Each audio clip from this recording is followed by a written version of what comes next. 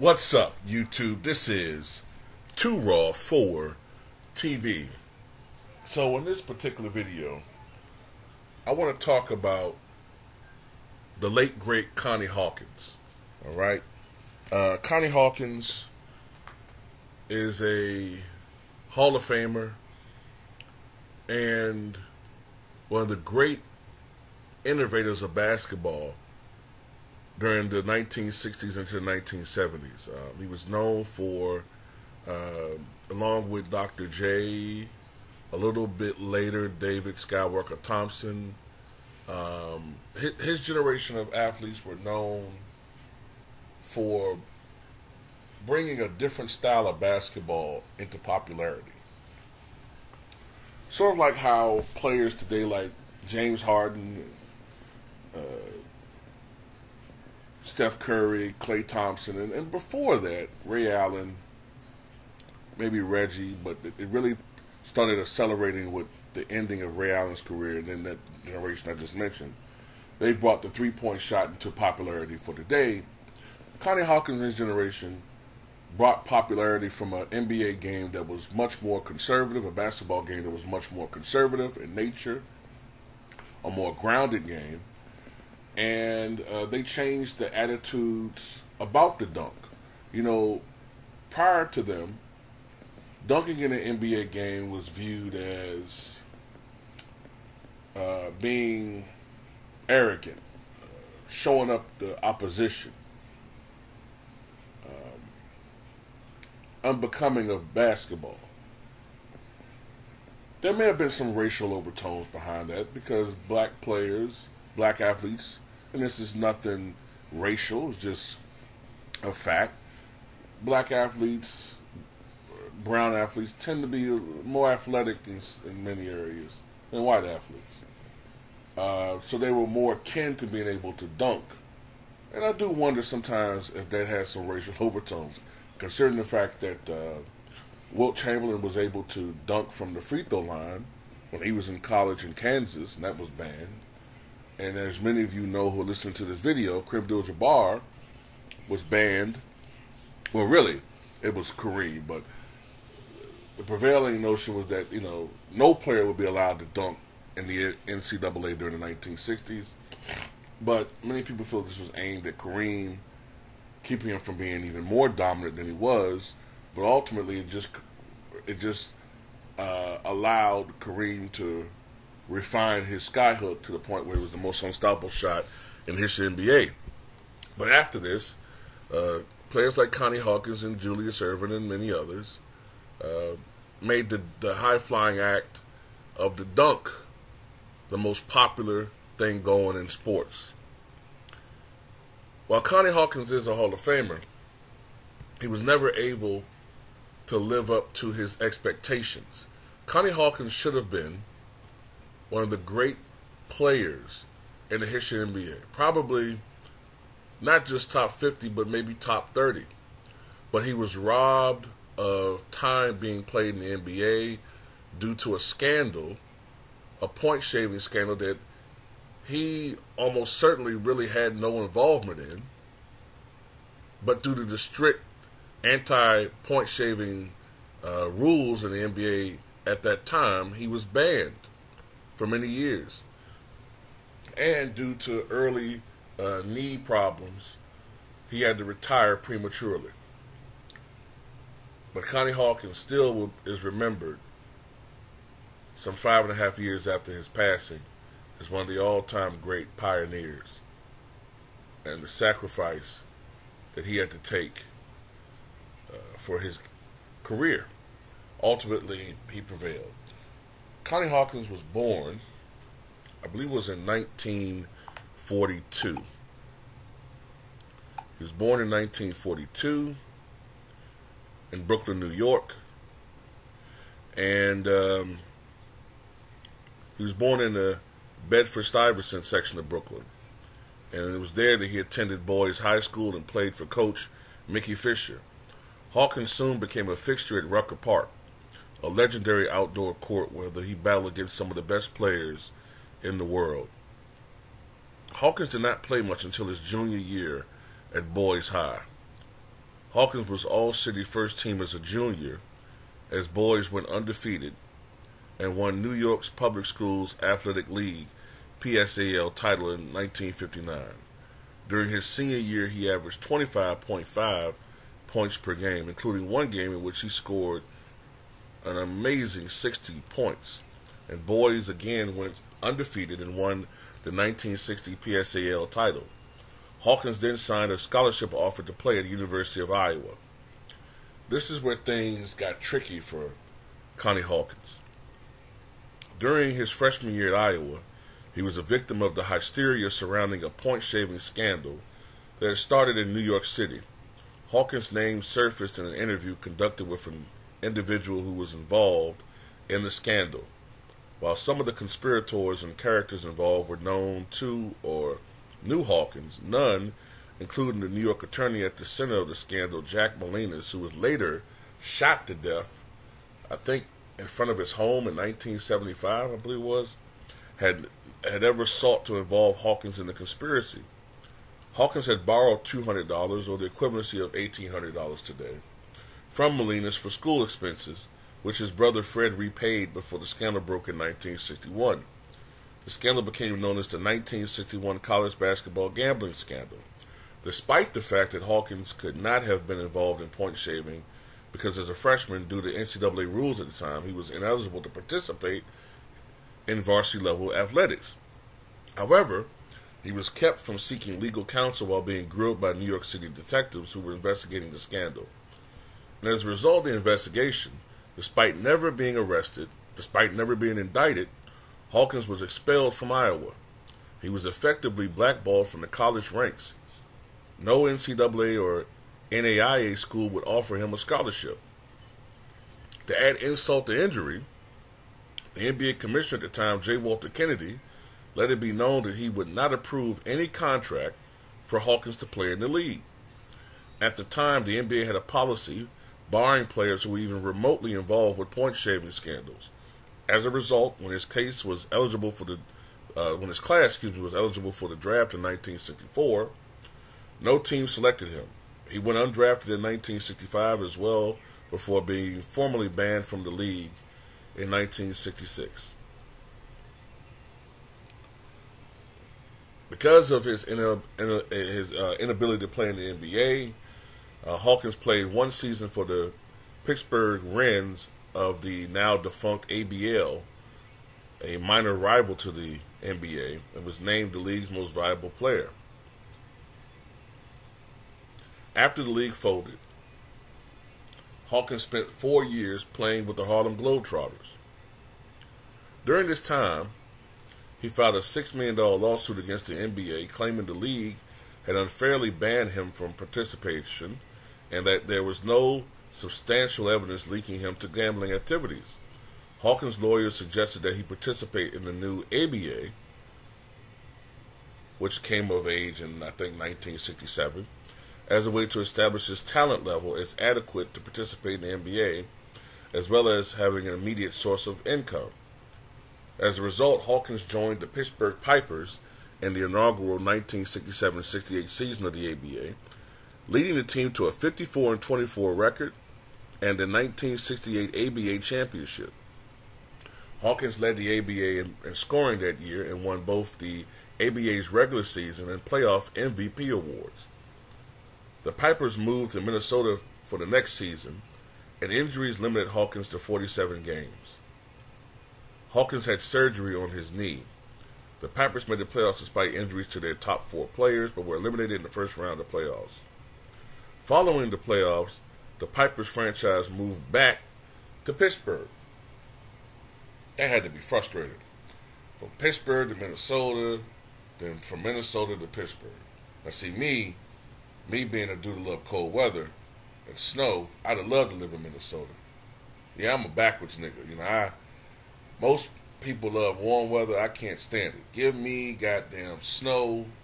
Give me fucking cold. Give me 34 degrees cold. I love it. Love cold air. Anyway, Hawkins' lawyer, Rosalind Littman, and her husband, fellow lawyer S. David Littman, who was the brother of the Wrens owner, filed an antitrust lawsuit against the NBA in 1966, arguing that the league and its owners blacklisted Hawkins. The NBA had refused to allow any team to hire Hawkins, who at the time Littman started working with him was still playing for the Harlem Globetrotters.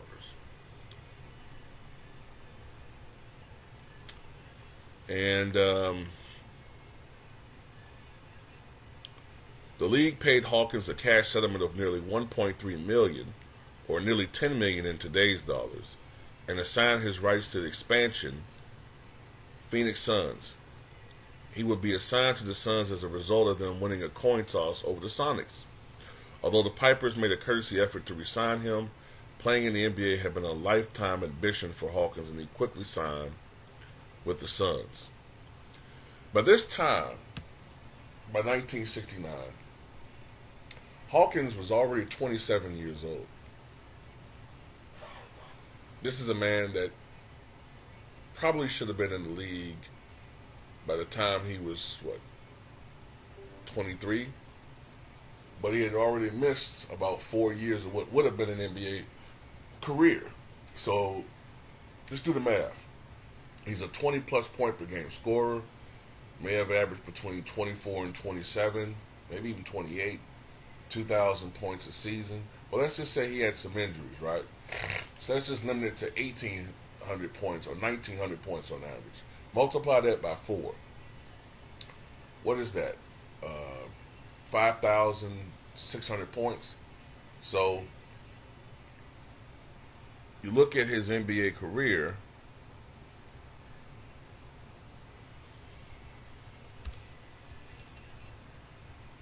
Give me 1 second.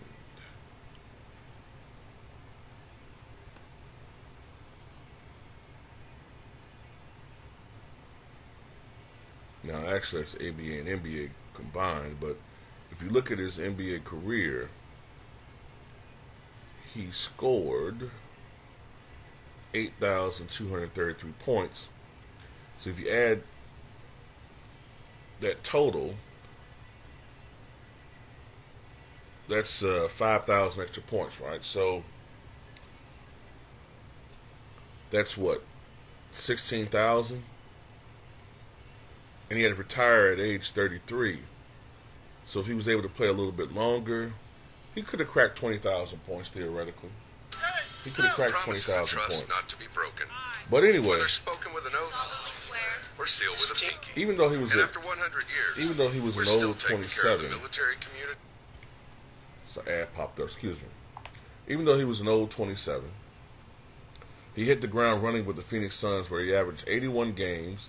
Well, he played 81 games, and averaged 24.6 points, 10.4 rebounds, and 4.8 assists per game. In the final game of his rookie season, Connie had 44 points, 20 rebounds, 8 assists, 5 blocks, and 5 steals. God damn.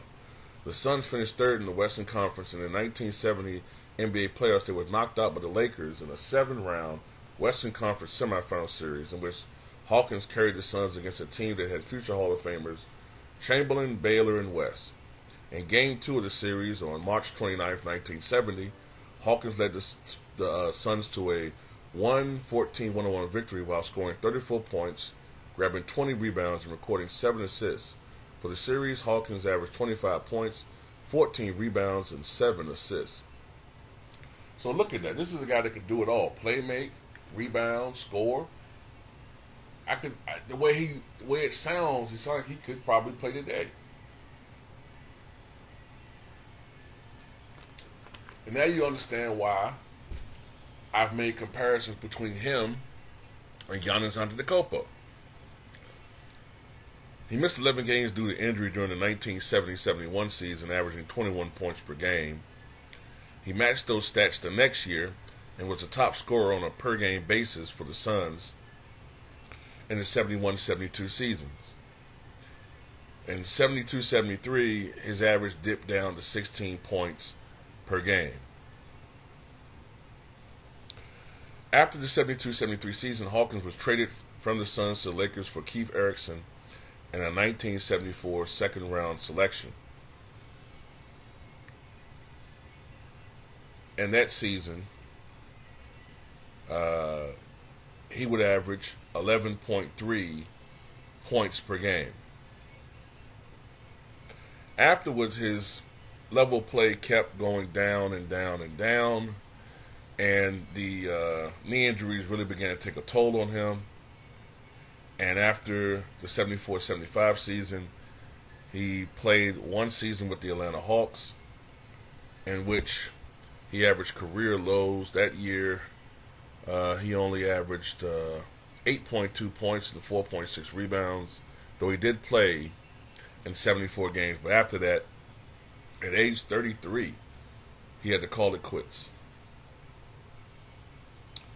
And, you do wonder what type of career he could have had it not been for the injuries, and had it not been for the fact that he had to miss so many years of what would have been an NBA career because of a bogus rule.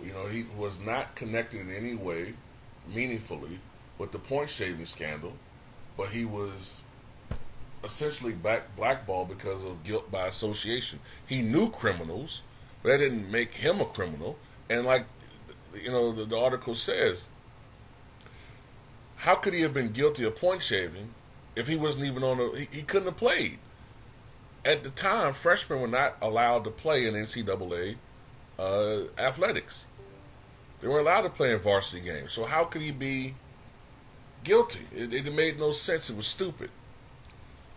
But despite that, he was still inducted into the Naismith Memorial Basketball Hall of Fame in 1992. And it was back in 2017 that Connie Hawkins passed away at the age of 75. But he is one of the great, great players in the history of the NBA. For his career, he played in 616 games, averaged 18.7 points, 8.8 rebounds, 4.1 assists. He shot 47.9% from the floor, 16.1% from three. Remember, there was a three-point line in the ABA. And was a 78% career free throw shooter. So he was a good free throw shooter. As far as his resume is concerned, he was an ABA champion in 1968, ABA playoffs MVP, 1968. Was the ABA MVP in 1968, was a four-time NBA All-Star, ABA All-Star in 1968, All-NBA First Teamer, 1970, two-time All-ABA First Team, 1968 and 1969. He's on the ABA All-Time Team. His number 42 is retired by the Phoenix Suns. He was the ABL MVP back in 1962, and the All-ABL First Team in 1962, was voted Mr. Basketball USA in 1960, First Team Parade All-American in 1960. Scored 11,528 points, dished 2,556 assists, and corralled 5,450 rebounds. The late, great Connie Hawkins, never to be forgotten. And like I said, man, this guy could have had an NBA career from 62 to 67. You really look at it, man. The guy should have had at least 17,000 points in his career, at least. And that's pretty impressive for a guy retiring at the age of 33. And with the advancements today, with the knee surgeries, back then, man, it was gruesome. They opened up your whole fucking knee, man. And he was robbed of a lot of his athleticism prematurely. So if he could have played until he was 36, that's another 3 seasons. I know I'm doing a lot of woulda, coulda, shouldas, but he should have had 20,000 points in his career. And that's pretty impressive without a 3-point shot. But anyway, tell me what you guys think.